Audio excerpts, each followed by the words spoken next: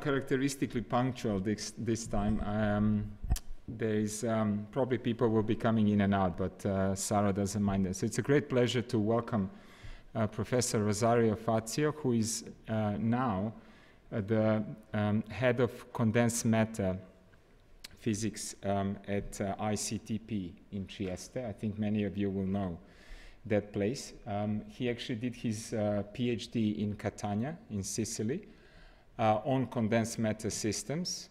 He was one of the early pioneers of various superconducting technologies. This is during the days when people didn't believe that superconducting qubits will even make sense and exist. I think we had Nobel laureates in the late 90s and early 2000 who actually still argued against quantum coherence in this system. And at that time, Sarah was already advocating this as a good technology for qubits. And actually, he's vindicated now. This is one of the probably most promising directions that we have.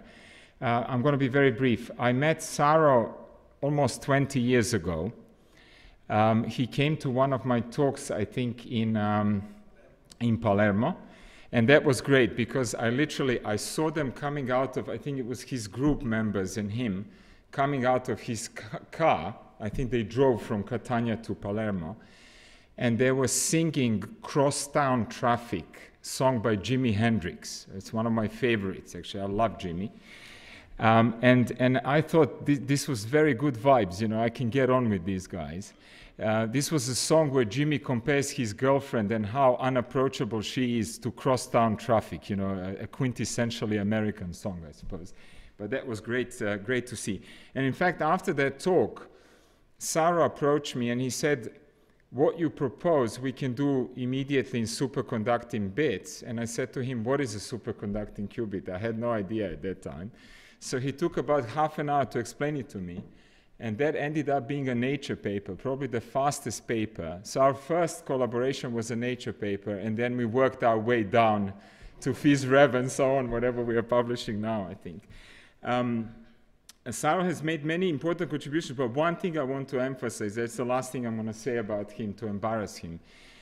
He's an excellent teacher and popularizer of science as well. Most of you will know that this works by analogy, and I think some of the most fantastic analogies I've heard from Sarah, so I just have to tell you this story. It's basically how to illustrate the second law of thermodynamics.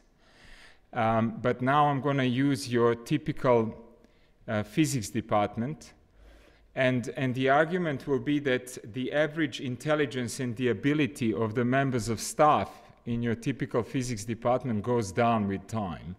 You know, the second law says that everything becomes more dissipative and degenerate with time, and so it goes with your average physics department. And the argument that I heard from Sarah goes like this. You set up a panel of faculty members to interview a new member of staff. And none of these panel members wants to elect someone more intelligent and more able than they are. So they end up hiring someone who is less able. And if you extrapolate this with time, the average intelligence of your physics department goes down. And then at some point, you know, it hits the rock bottom. That's called thermal equilibrium in physics. And your panel now is so stupid that they can't even tell whether the new candidate is intelligent or not. That's how bad they are, okay? So by pure luck, they end up giving a job to someone super smart. And this is called a fluctuation away from equilibrium. It's actually Boltzmann's theory how the universe began from thermal equilibrium. It's a great illustration. So somehow you wind up the clock again and you start from a higher level and so on. I think it's a great illustration of that. Anyhow, I think Sarah will probably use many of these. He promised to me that he won't have a single equation tonight. It's a very popular talk, and I'm extremely happy to have him here, as I think he's basically the first visiting professor of Oxford Martin School, funded by Lillian Martin, and he's in our bio-inspired quantum cluster. Great pleasure, Sarah. Thank you.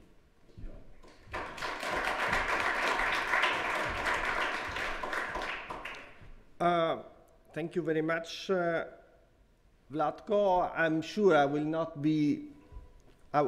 fulfill the expectation. So I just tell from the outside. outset. So I struggled a lot in trying to fix this talk, or the content of this talk, because I'm pretty sure that here there are many physicists who are much more well prepared than myself in presenting such a talk. So at the end, I decided to just give you an idea and kind of history of a part of quantum tech or nanoscience in quantum technology, which is related to superconductivity, as Vlatko mentioned. But before going to the heart of the talk, I really would like to acknowledge Oxford Martin School, Lilian Martin, for the great opportunity. I'm really having a lot of good time and good collaboration. So this is really great for me. So how to introduce the topic of today? Well, actually, this year is an interesting year for quantum technologies. European Commission asked this gentleman to write a kind of quantum manifesto. So kind of an essay which will illustrate the potential impact or the future impact of quantum technology in our society. And this is not just a book. This pamphlet will be officially released in May, actually in a couple of weeks, an official ceremony, I think, in Holland. But the interesting point is that European community is committed to invest a lot in quantum technologies, because and actually there will be a program, I think 10 years program, which will be set up in order to strengthen quantum technologies in Europe. And among the goals of this initiative is that it is believed, and not only scientists believe, but also nowadays people in funding agencies, that quantum technologies can provide innovative and good solution to a lot of present challenges in our society, in energy, environment, information, communication, many aspects which may have a beneficial impact from new quantum technologies. And in this quantum revolution, say, nanoscience is playing an important role. So let me say that, so first of all, I would like really apologize with the experts. I mean, I will disappoint them. And second, I'm not saying that nanoscience is the most important technology. I mean, there is no competition. There will be, there are several proposals, very interesting platforms, and nanoscience is one of them. But so, why nanoscience may be important for quantum technologies? Well, actually, there are several features of nano devices that make them interesting for the quantum revolution. So first of all, nano devices have a lot of flexibility. Just in a couple of slides, I will show you how is it possible to design different nanostructures, in many different configurations with different functionalities. At the same time, there is a lot of control that can be applied to those small structures. We are talking about submicron or nanostructures. It is expected that these small devices will have performances that will be quantum enhanced. Just let me give you one out of many examples, say, beyond quantum computation. So, for instance, it is possible just to build up very small thermal heat machines or refrigerators which use nano devices. And these are important because just imagine at small scale, it is very important to cool your device, your laptop, or it is important just to control heat transfer. And it is believed that heat machines or refrigerators based on quantum properties might be more efficient to deal with this. So in a sense, the functionality of your device will be enhanced by its quantum character. And finally, integration is also important. So there are several works in which people experimentally implemented interfaces between superconductors, semiconductor insulators, interfaces between optics and solid state. And finally, and probably this was one of the most important motivations at the beginning, scalability. Somehow, I mean, there is the belief and the hope, and it's to a certain extent true, that if you are able to build up a small device, then it's very easy to build up a million of them.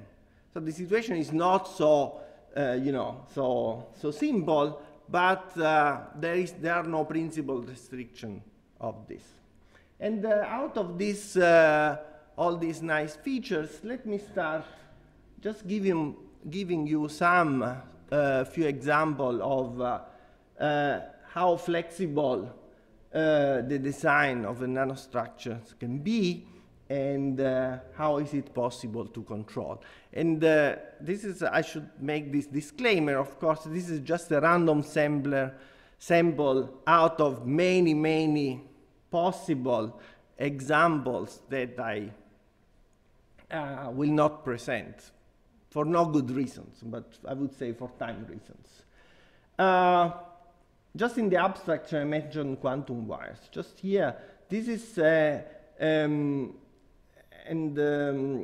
INAS, indium arsenide quantum wire, contacted by several electrodes. And the idea of control is already here. So you see that you have a small nanostructure, which is your wire in this case, but that you can control through some macroscopic probes. At the end, you attach electrodes to your systems, and by changing gate voltage or voltage drops, you can really control what happens, say, electrical conduction or thermal conduction through this small, very small area. What about flexibility? Well, for instance, this is an example of a single nanowires, but you can also imagine to consider, or actually not imagine, this is really an experimental picture, to realize couple nanowires. An example that I chose here is that these nanowires are not on a substrate, but they are suspended.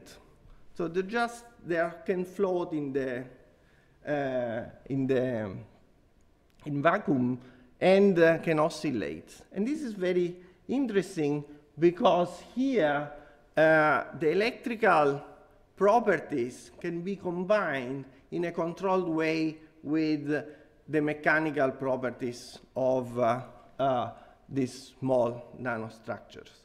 And out of here, you can really look for really beautiful physics, synchronization, quantum synchronization. And at the same time, you can also make a sense also from an applied point of view and trying to really build up useful, quote unquote, devices out of those systems.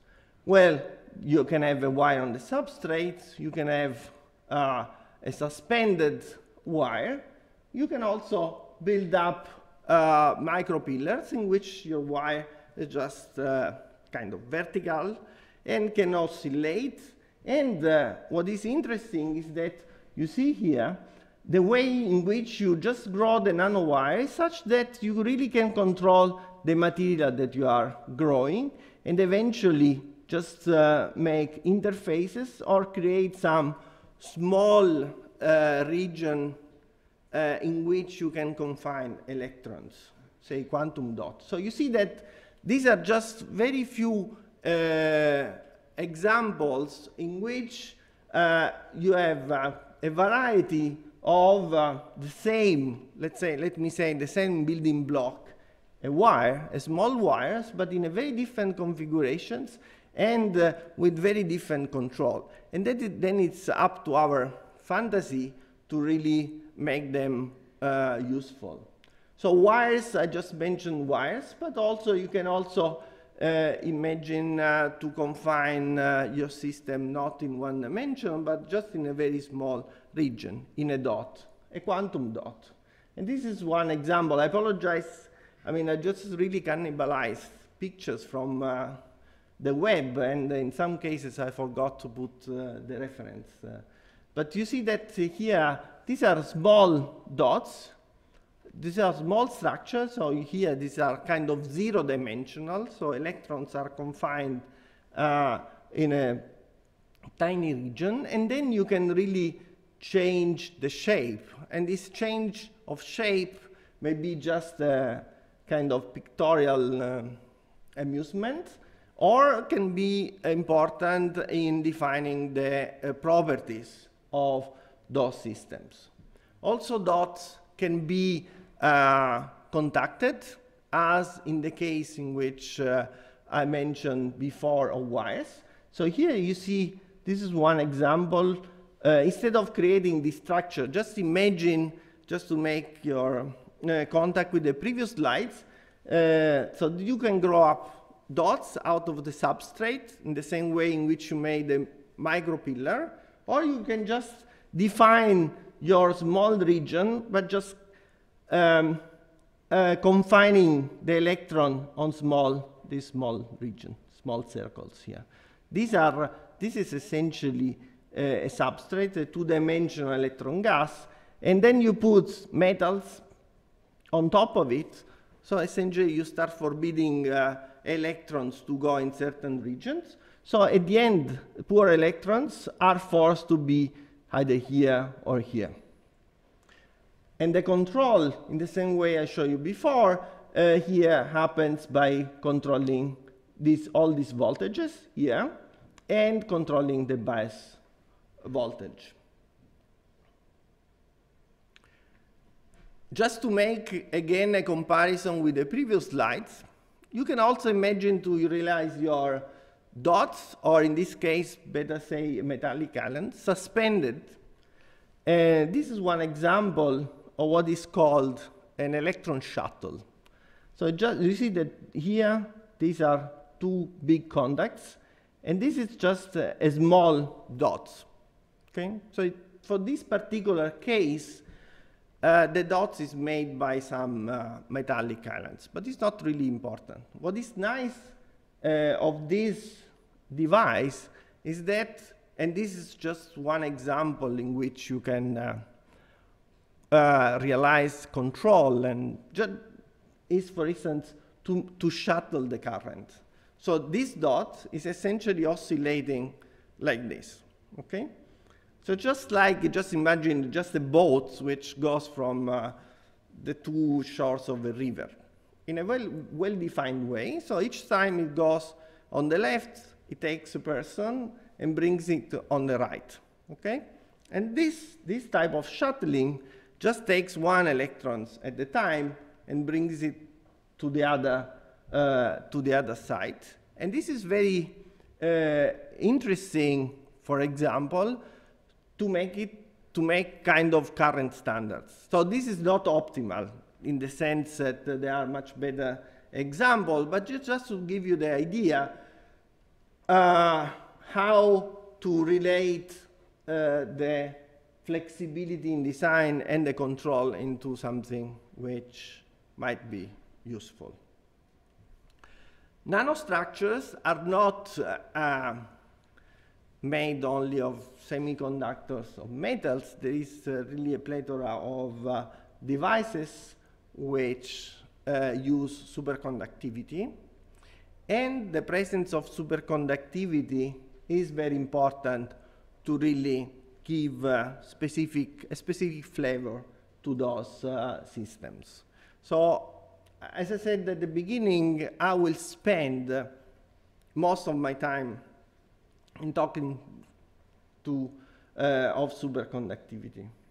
This is one example of a system realized at Caltech in the group of Keith Schwab. This is just a resonant cavity.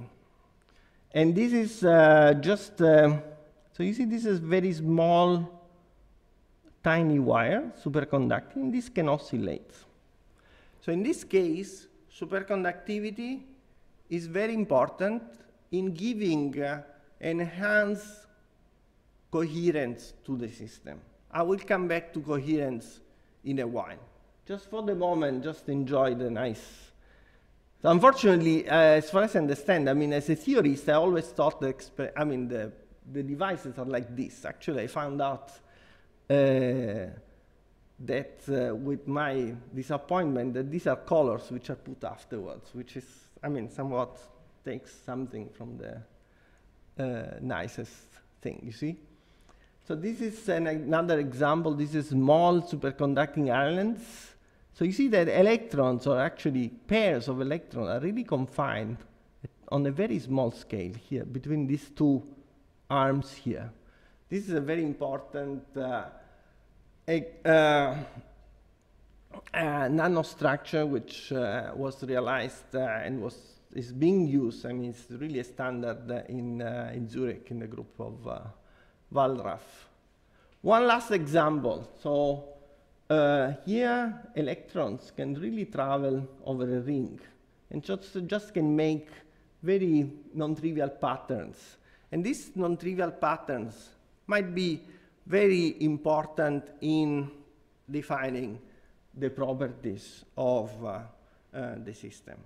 So far, I just show you pictures. So I will come back, I mean, to just some ideas about the physics that you can do. But one last point I just want to make is about scalability. As I said, the nice things about nanoscience is that, well, you're able to make this small loop. Well, the idea is that you will be able to make many of them, okay? So this is something which makes nanoscience a very potentially strong tool to implement quantum protocols. So just that, so far I just showed you nice pictures, or at least I think they are nice pictures. But what are the nice properties? Okay.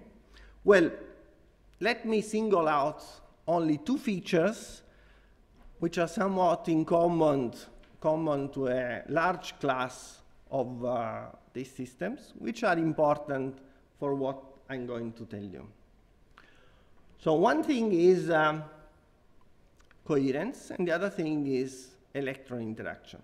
So when we talk about electrical conduction in this nanostructure, we have a very different situation from what we are used to know in our macroscopic world. One feature, which is very important is coherence. Let me give you one important example. So just take this is what this is called Aronon bomb ring, but it's just a ring, okay? It's just a wire which is made of a loop. So current will end from the left, goes around the loop, and goes out. Now, if you made this with our copper wiring, nothing special happens, okay? So we will just see that current is flowing.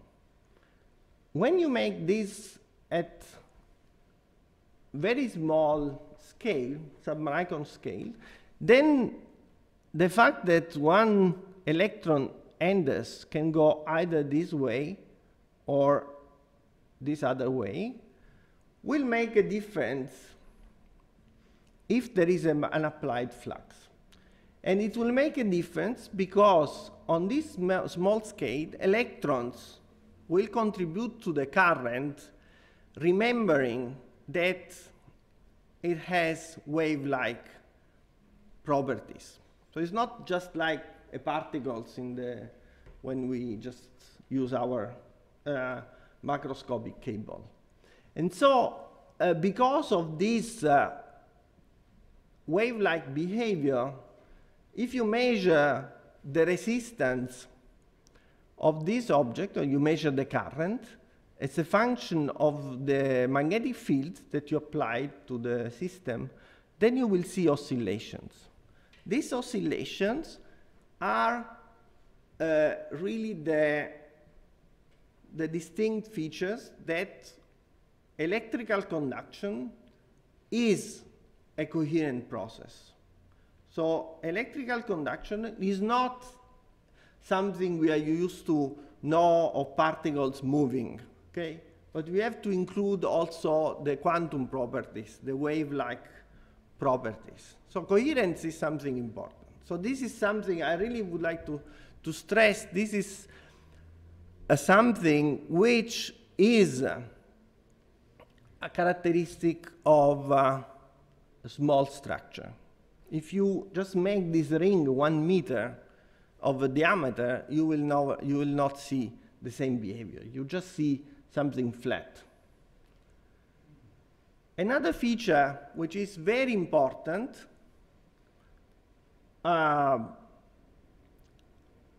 for quantum technologies is electron-electron interaction.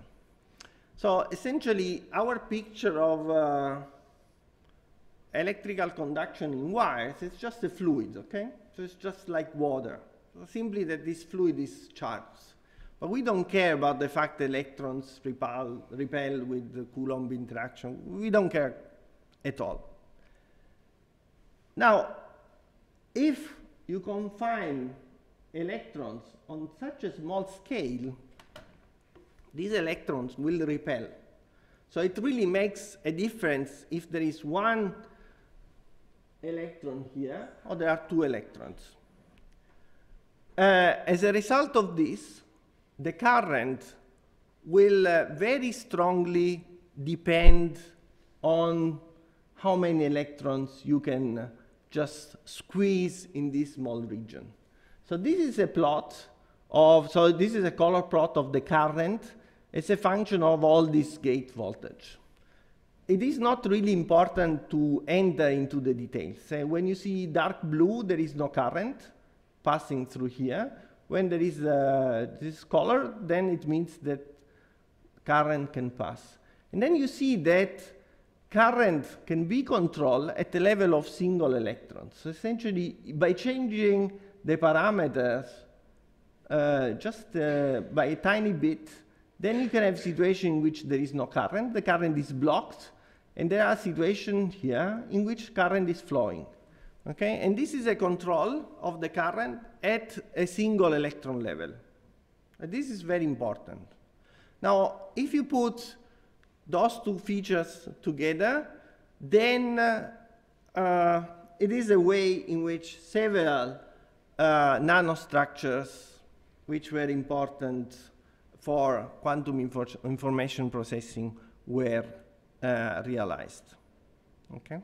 Now, at this point, my presentation can diverge because, I mean, there are so many examples which are interesting that I had to make a choice, and this is just a personal choice. I decided to confine myself to superconducting nanostructures and tell you a little bit about the history of why people arrive and discussing superconducting nanostructure. This is my personal point of view. for quantum information processing. So the story of this starts just after the discovery of superconductivity.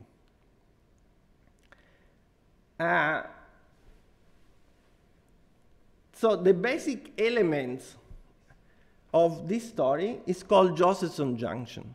The Josephson junction is there are just two pieces of superconductors separated by some insulator.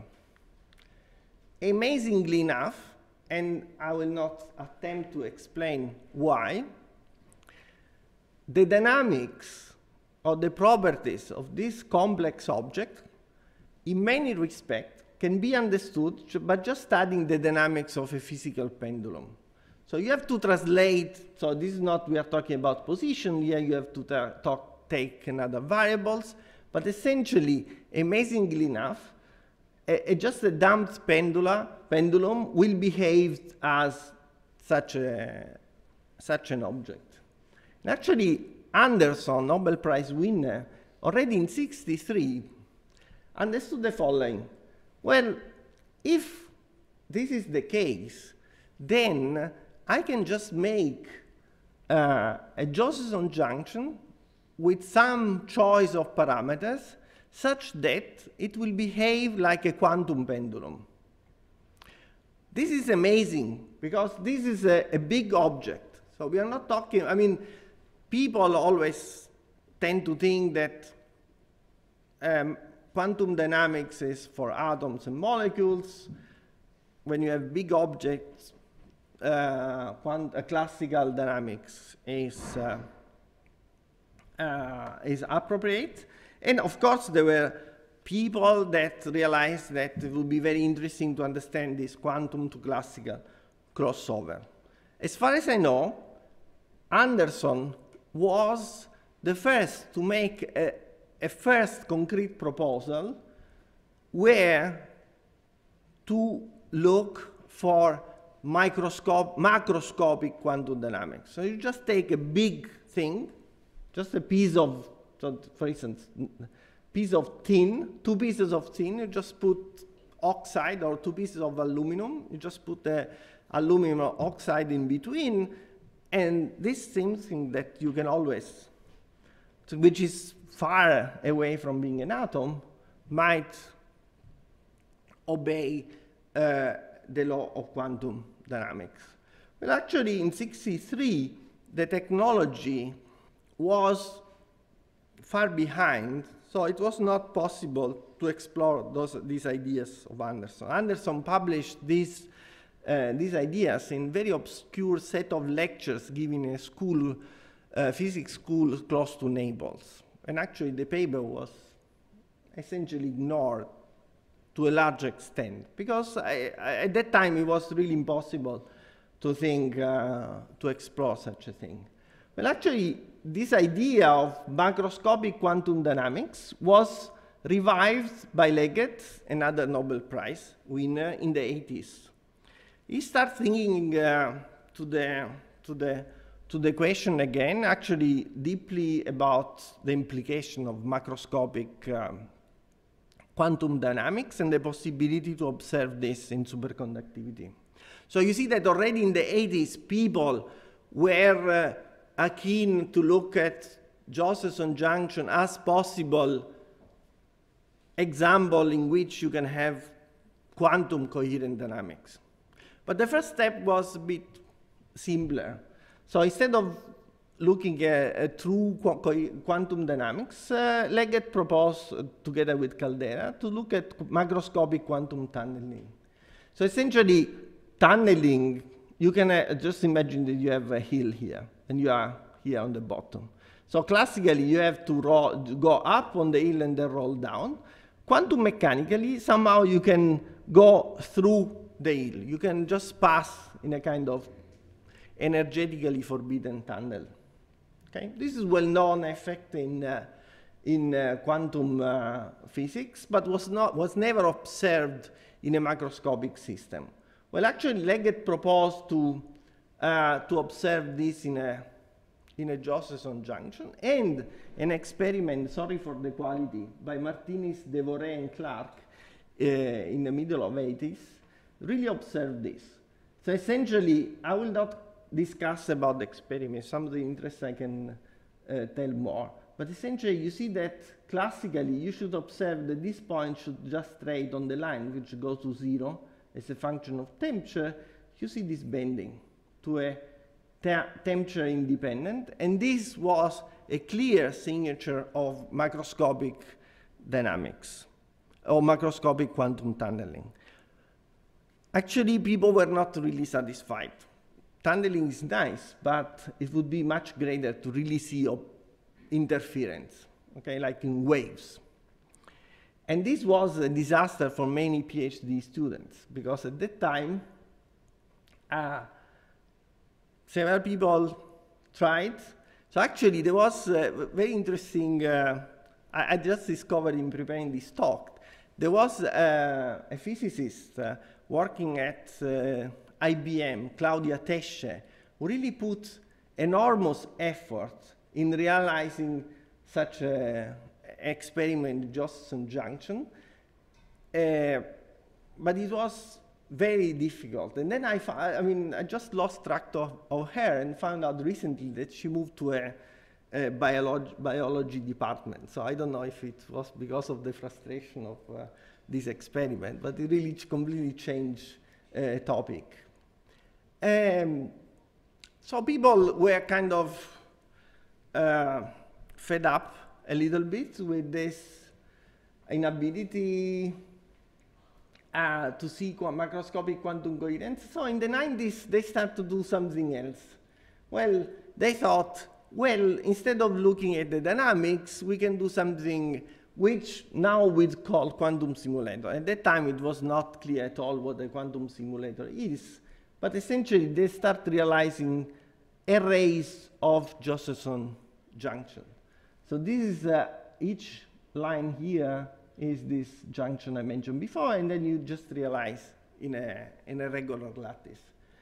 Believe it or not, such a thing, such a complicated thing, will behave like a magnet. So people thought, okay, instead of studying a magnet, which I'm not even sure what is the Hamiltonian, what is the properties, the band, what to include and what not to include, I just build up by system, I know what I'm putting in, and I will study Curie transition to a ferromagnet in such a system. Nowadays, in a much more refined way, this is what we would call a quantum simulators. And so optical lattices are the best example of this quantum simulator. At the time, there was kind of very limited vision of that.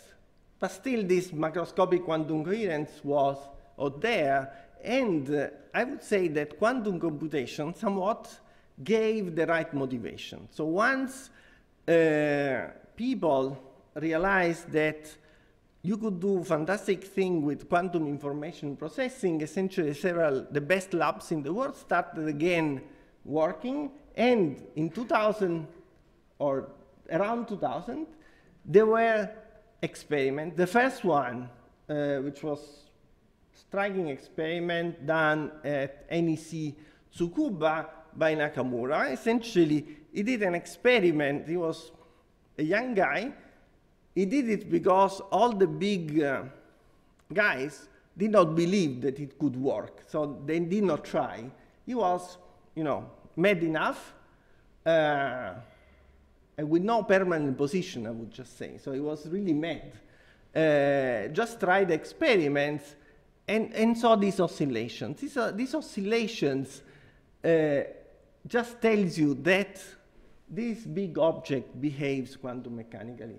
So this is the experiment, and this is what, if you take just just an atom with two levels and do the same protocols, this is what quantum mechanics will predict. This is not an atom. This is a big object, but it's the most complicated way to realize an atom. And you see that the agreement just by eye looks amazing. You know, once Nakamura did experiments, then several people start to realizing many different superconducting structures, and nowadays you see oscillation everywhere. So now nobody even care in just publishing this result. This was, I think, the second experiment on a different setup. And then essentially this oscillation, again, these are quantum coherence, tells you that this nano device behaves quantum coherent. I should tell you that, of course, you can do the same experiments with dots, with other nanostructure. I will not just mention because of lack of time. So in the remaining, say, 10 minutes or so, I will just tell you that actually, while quantum coherence is important for implementing quantum gates, this standard, quote-unquote, standard ideas of doing computation through single qubits, 2-qubit gates, actually people are exploring other possibilities, theoretically, I mean, and at the same time, there are very interesting experiments. Let me mention two possible other situations. One is topological quantum computation. Pioneers are Kitaev, Preskill, Friedman. So essentially, topological quantum computation tells you that there are ways in which you can realize your gates, but in a kind of way which is fault tolerant. So even if you make a mistake, the physical system will be insensitive to your mistake. So in the example I gave you of the Nakamura experiment, if by chance you would just switch on a voltage for a bit longer time, then the oscillation would vary. With topological quantum computation, even if you make such a mistake, nothing will happen. So the system will do what it's supposed to do. But this goes at the expenses of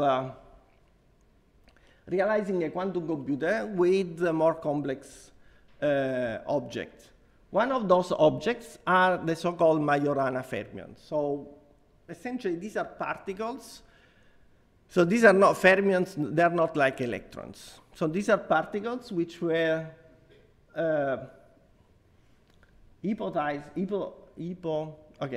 thought by Majorana soon after the paper by Dirac.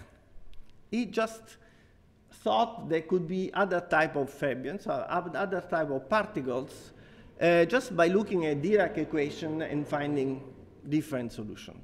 Okay, so he just said, look, if I believe in Dirac's equation, then I can find this other type of particles that were named after him. These particles were never found, so people were looking for neutrinos. Interestingly enough, as a particle, they do not exist, but they were thought to exist in a very strange nanostructure. So if you just take a wire, the wire I showed you at the beginning, and you just put on top of a superconductor, and you apply a magnetic field, by magic, you can show that, so this is the same picture, but it was downloaded from Science. This is the paper which was published, which is much nicer than this. By magic, you will find out that these particles, this excitation, will appear at the two ends of the two wires. These are very strange delocalized particles. Okay, these are not like Dirac fermions. They have very different properties, but amazing. People, by just realizing this structure, were able to find those Majorana fermions. Okay, so this is not. This is very important. So it's not. Does not clear the fact that if Majorana fermions exist as particles, they will exist as kind of excitation of very complex system. But for what I'm going to tell you today, it is very interesting that they exist in a superconductor, semiconductor nanostructures, because this means that, and actually there are already some experiments that are just combining several wires, I can implement topological quantum computation. My last example is another way of doing adiabatic quantum computation. And again, also here, superconducting nanostructures are playing a role. So let me explain very briefly what is adiabatic quantum computation. Just by starting something that we all know, that is annealing. Okay, so annealing is a process in which you just take a material, you just heat it, and then just gently cools down. By this gentle cooling down, the defects essentially disappear. This is one example of, I forgot which materials. You just take these materials, which looks like blue, you just make this annealing process and it becomes transparent. Okay? So for some reason, this idea works very well for computation.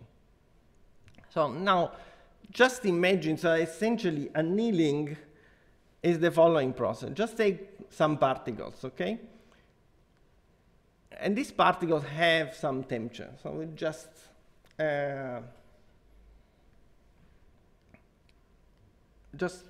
scatter around. But then you start lowering the temperature, okay? So by lowering the temperature, you see that they will, so I think at my time it's called like pinball, right? So they will start just rolling down, no? And so eventually they will go in the minima of this potential.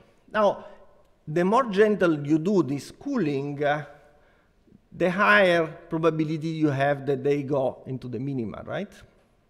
Because if you just cool very fast, then you can get trapped here. You see, then you just cool, and then you just end up in the right minima. Just imagine that essentially you can imagine to solve a problem by rephrasing as a way to find the minima of very complex potential landscape. Now, you can do it just by thermal annealing, as you do it with in this example, or you can do it at the quantum level. You just change some parameters, and the system will adjust to the local minima. So you just do it by quantum tunneling and not by thermal annealing. This is what has been conceived and is related to adiabatic quantum computation. But the only thing, the thing I want to say that a protocol for adiabatic quantum computation was realized by using superconducting circuits by a company called D-Wave. This is the chip. So it is built up on a very complex graph, which is called chimera graph. And essentially, D-Wave just built up what they call a quantum computer. And this is a very strange story. So at the beginning, the scientific community was very skeptical. So they thought they were completely crazy. So for several years, there was no really discussion. But eventually, over the years, I think the scientific community and the D-Wave approach trying to get closer. So what happened was that, for instance, D-Wave sold 2 of these computers to NASA and to Google. So people start doing experiments, and now the situation is not clear if this is a true quantum computer.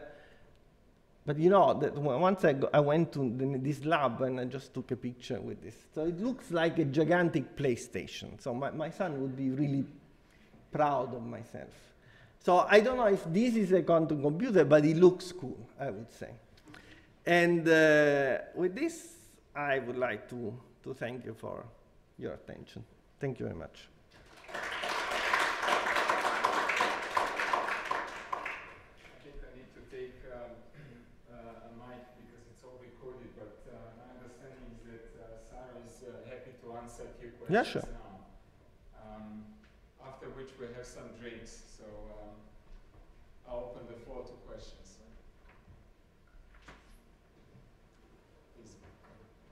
One of the problems that everybody has, including the quantum computer in general, and the quantum implementation unit, is decoherence. So it appears whenever you get a system which has two qubits, when they're isolated, they behave beautifully. When they use quantum computer, you have to let them see each other. As soon as they see each other, of course, they decohere.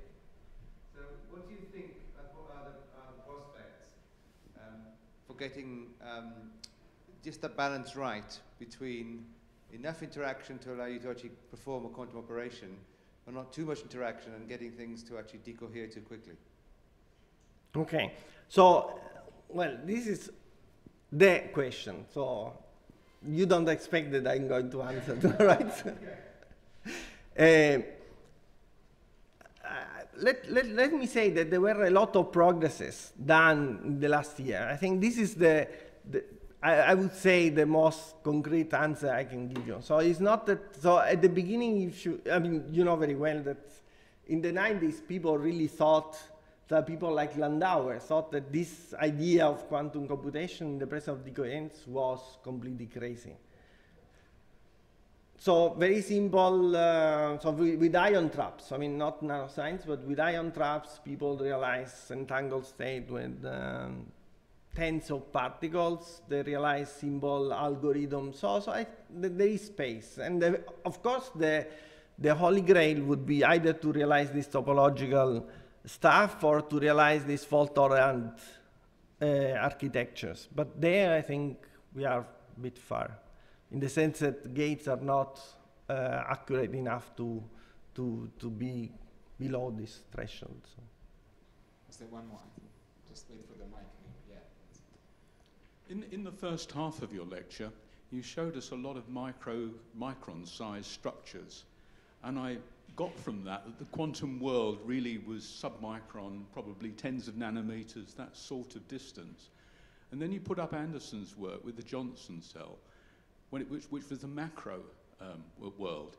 So my question is it the surfaces that are actually in contact between the conducting and the insulating material where the quantum world still exists, or is it a bulk property in that Johnson? Okay. Yes. So the major achievement of Anderson, he understood that by having a very small contact area between the two superconductors, as you said, submicron, then the capacitance of this junction would be so large that quantum effects would set in. The problem was, which is related to the previous question, at that time, the quality of these junctions were poor enough, so decoherence would kill everything. Technologically, the situation changed. People started using aluminum oxide. So these have resistance of order of several kilo ohms, and this made the situation much better. I would say that I would just add that there is something psychological. I don't know. So at some point, for many years, nobody saw anything. After Nakamura, everybody was seeing oscillation everywhere. So I don't know. This is, to me, still a mystery. How is it possible? So I don't know. Is it the purity of the material? Should they have to be ultra pure? So the resistance should be very high of this, and the capacitance, and it should be submicron. So essentially, if you think just as a small capacitor, in practice, this should be at least femtofarad capacitor to see something.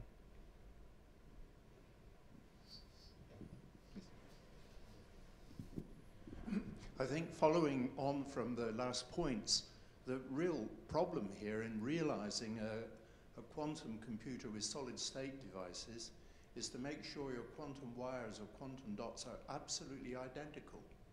This is Even yes. if you do that, you have a problem of the contact of the quantum wire or quantum dot with bulk material, because you'll have a band-edge discontinuity there which will behave like an unknown Schottky barrier. So your problems multiply as you try to realize it. Yeah. So this is true, and this is why I said ideally scalable, but in practice. So for instance, I show you those Josephson arrays, which are, I don't know, they could realize thousands of. Now, thousands of junctions are typically 10% different one from each other. This 10% at that time for what they want to study was irrelevant. Now, two atoms are identical in the sense they are really identical. Two junctions are never identical. So this poses a problem of calibration, because the kind of the brutal way would just be to make 10 of these qubits and calibrate each of them, but this becomes not really practical. There are ideas, for instance, a possibility would be also just to have small quantum computer with few qubits. Probably for many things you really don't need thousands of qubits. So as far as I know, there is no true solution to that. Could I suggest that instead of using semiconductor material or superconductor material, we think of molecules, because you can make molecules identical. And if we can then put those molecules onto an appropriate surface in an array, you stand a chance, because you have got identical. Vlatko should answer to this question. I will not say anything. Okay, yeah, okay. So they should answer. Sorry to be passing As you come to mention this fact, he says, so we've just got some a grant together with the National University of Singapore and the Centre of Quantum Technologies there to try doing this with some terylene molecules for exactly that reason. That apart from some local changes in the energy of the molecule because of the environment it's in, which can be controlled, they are truly identical. And you know precisely what energy to use to actually excite them. You know the wavelength of your laser before you even start. So there are lots of advantages if you can engineer the molecules themselves and show that they're identical. So we're trying to do something with these in the next year or two, so we'll see. Yeah. Thank you. This new computation scheme using quantum system, how do you know that you are getting, if for example you take this system and calculate something and get a result, how do you know that you're getting the right result or something? Yeah, so there are two answers to that. So first of all, people, so I forgot, I think it's Seth Lloyd, Aronoff, Dorit Aronoff, they show that at the theoretical level, doing computation in this way is equivalent to doing gates. Okay, so theoretically this is an established fact. There is another issue which I think is related to your question, which is very interesting. I'm not sure I still addressed. It's about how can I certify that actually my computer is doing what I'm supposed to, what is supposed to, or he or she is, or it's supposed to do. And I think that certification for quantum computational process is not yet a solved problem. So.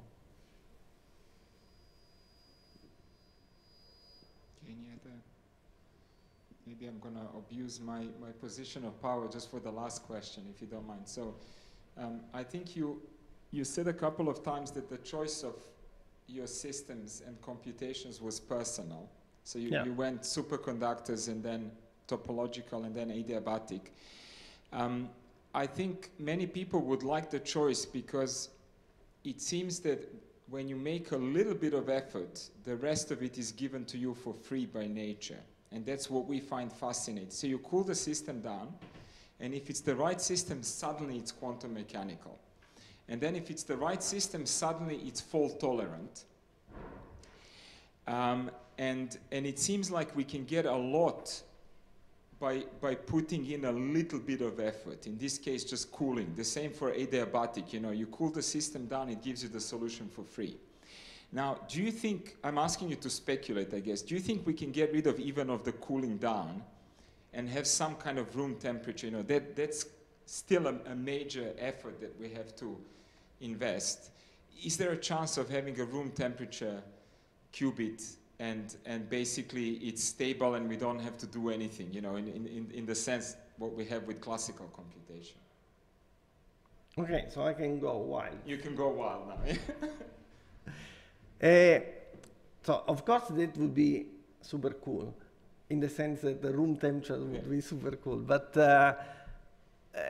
so I think there you really probably I would just look for something dynamical. So statically it's very hard. Either you just devise something with energy scales, which I don't know, a gap which is huge as compared to temperature, but I cannot imagine that this might be the case. Or you have kind of dynamical protections, which, so in a sense, I don't know, but NMR somehow was something which worked in an almost incoherent thing. So it was almost identity, and still people could realize quantum information. So I would say, yeah. Not impossible. Not impossible.